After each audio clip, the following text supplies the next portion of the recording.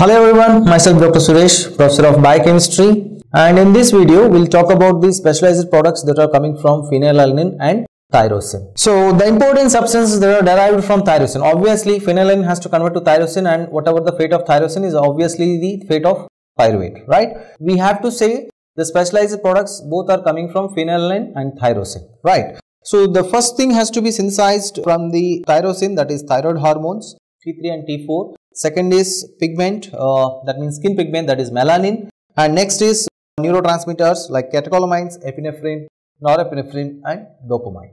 So these are all the important substances that are derived from phenylalanine and tyrosine. So now we will see first melanin synthesis.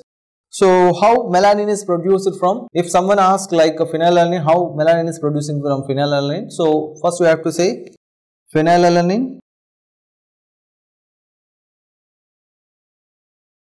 converting into tyrosine by the enzyme phenylalanine hydroxylase, and now rest of the steps as like for tyrosine. So tyrosine first converted into dopa by the enzyme tyrosinase. Okay, here also there is a requirement of molecular oxygen. Okay, tyrosine is converted into dopa. Dopa is nothing but dihydroxyphenylalanine. That means one more hydroxyl group you are adding to tyrosine. Tyrosine is already having single hydroxyl group and dopa is having two hydroxyl groups. Okay. So the main function of tyrosinase is here to add hydroxyl group to tyrosine to convert tyrosine to dihydroxyphenylalanine, and same enzyme there is different function. Okay, dopa converting into dopaquinone by the same enzyme tyrosinase, which converting dopa into dopaquinone. That means it is removing hydrogens from the hydroxyl groups and making them to quinone substance. Okay, and now this dopaquinone converted into indole quinone and indole quinone to melanin. So the main, remember, enzyme in melanin formation is tyrosinase. If there is defect in tyrosinase, tyrosine cannot form melanin. So this is the enzyme you have to remember. The first two steps of melanin synthesis catalyzed by tyrosinase enzyme. Okay. So tyrosine to dopa, dopa to dopaquinone, dopaquinone to indole quinone and indole quinone to melanin.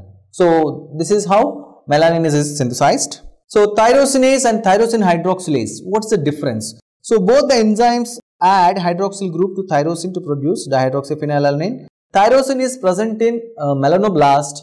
Okay, the enzyme produces dopa, which is used for melanin synthesis, whereas tyrosine hydroxylase is present in adrenal medulla and the dopa thus generated is used for epinephrine synthesis. So the functioning of tyrosinase and tyrosine hydroxylase is same, but the location of these enzymes is different. Tyrosinase is present in melanoblast, okay, and tyrosine hydroxylase is present in adrenal medulla. Both generate dopa.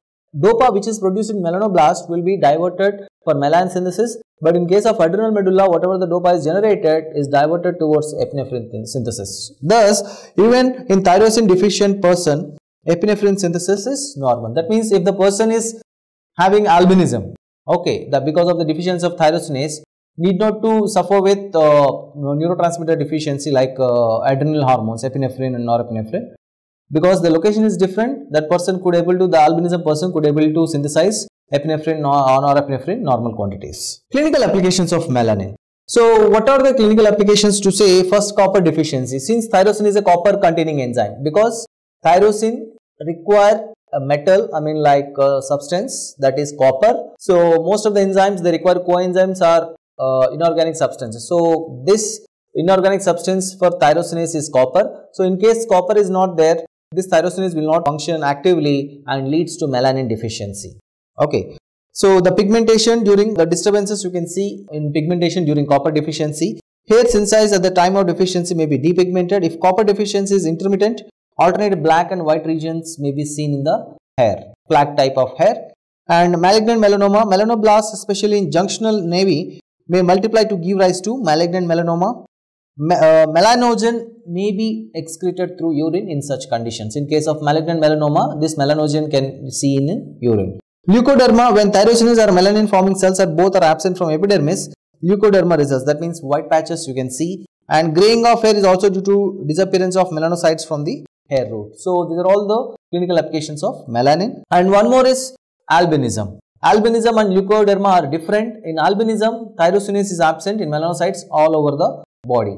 So because of the tyrosinase enzyme deficiency, you will get albinism. Now, Second important substance will be synthesizing from tyrosine, that is catecholamines. Now we will see the pathway of catecholamines. So tyrosine is converting into DOPA. As I said, the enzyme is tyrosine hydroxylase. So in melanin synthesis, we have seen tyrosine is located in melanoblast and this tyrosine hydroxylase is located in adrenal medulla. So both are requiring molecular oxygen here, and here there is a requirement of tetrahydrobiopterin like phenylalanine hydroxylase enzyme in conversion of phenylalanine to tyrosine. And tyrosine, when it converts to DOPA, and there is again PLP dependent enzyme DOPA decarboxylase, which removes carbon dioxide from DOPA to form dopamine, and this dopamine again by the enzyme dopamine hydroxylase, it is a copper and vitamin C dependent enzyme, makes norepinephrine. First remember, there is a formation of norepinephrine, not epinephrine. Okay, dopamine is also one of the neurotransmitter.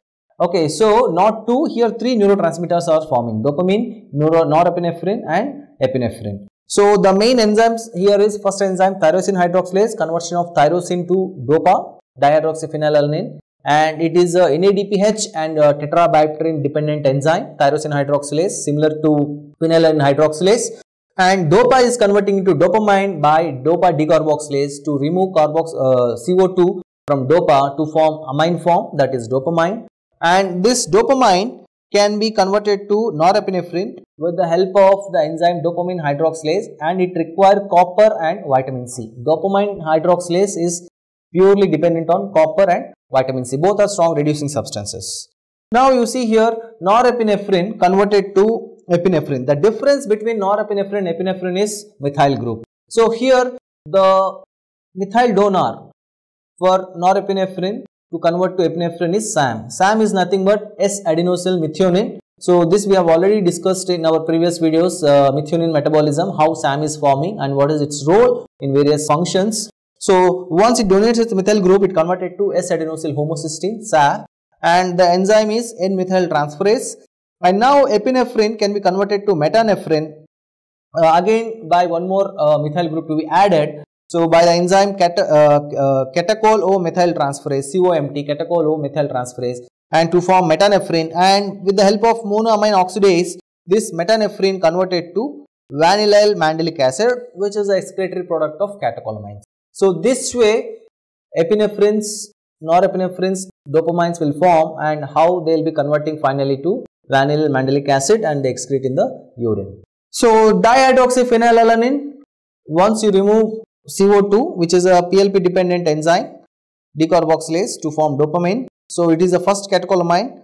So what are the functions of dopamine? It is inhibitor of prolactin, and in Parkinsonism dopamine is reduced. So L-DOPA is a treatment. Why? Because dopamine cannot be dopamine is reduced. So why L-DOPA? L-DOPA only can easily cross the blood-brain barrier.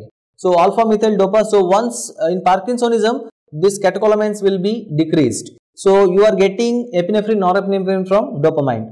So what happened? You cannot give directly epinephrine, norepinephrine. They cannot, blood-brain barrier will not allow them. So what to do? You have to provide dopamine in dopa form. Okay, L-DOPA. So L-DOPA can easily cross the blood-brain barrier. Once it goes inside, from dopamine you can get epinephrine and norepinephrine. So alpha-methyl dopa inhibits enzyme, prevents production of epinephrine. Methyl dopa is antihypertensive. So methyl dopa is antihypertensive agent in treatment. In 1901, the John Abel discovered epinephrine. In the same year, Jockey Tuckerman working independently isolated the same hormone which he called adrenaline. It was first marketed as adrenaline for therapeutic use. Hence, the word adrenaline is more used in clinical practice. The term epinephrine is more favored in academic circles. So what are the actions of epinephrine? So epinephrine and norepinephrine increases the blood pressure, so hypertensive agents. So that's why methyl dopa, you can say methyl dopa, which is an antihypertensive, which prevents the formation of excess of epinephrines and norepinephrine's.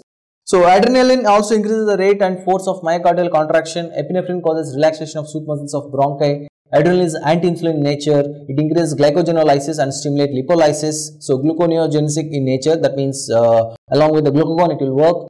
Adrenaline is released from adrenal medulla in response to flight, fight, fright, exercise and in hypoglycemia. In these conditions, epinephrine will release.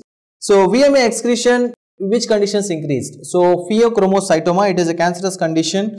So where more of the adrenaline hormones will be degraded and more VMA will be seen. Okay, suprarenal gland dysfunction, epinephrine excess production, neuroblastoma, nerve cells and nerve cell damage, and norepinephrine excess. All these conditions, more of these epinephrines, norepinephrines undergo degradation to form vanillyl mandelic acid, which is high levels of vanillyl mandelic acid is a symptom of any one of the disorder. Next is how thyroid hormones are synthesizing from tyrosine. So we have seen melanin synthesis, we have seen catecholamine synthesis, and then next is thyroid hormone synthesis. So thyroid hormones, the main things are T3 and T4. T3 and T4.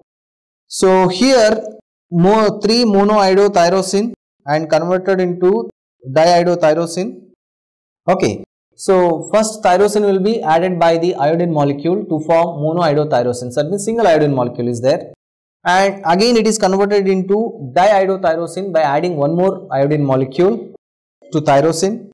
Okay, and if you add one more iodine to form what to say triiodotyrosine, which is the active form, and again one more iodine molecule added to form tetraiodotyrosine. So these are the two biologically important forms of thyroid hormones in our body. So we are all aware what are the functions of thyroid hormones. Thyroid hormones are very much important for BMR, basal metabolic rate, and they are also gluconeogenic in nature. So they promote gluconeogenesis rather than the glycogen formation or lipogenesis. Okay, they are all adrenaline hormones, thyroid hormone, and in case of glucagon, these are counter hormones to insulin. Okay, so that's all about the specialized products that are synthesizing from aromatic amino acid, phenylalanine, tyrosine. Thanks for watching. Thank you.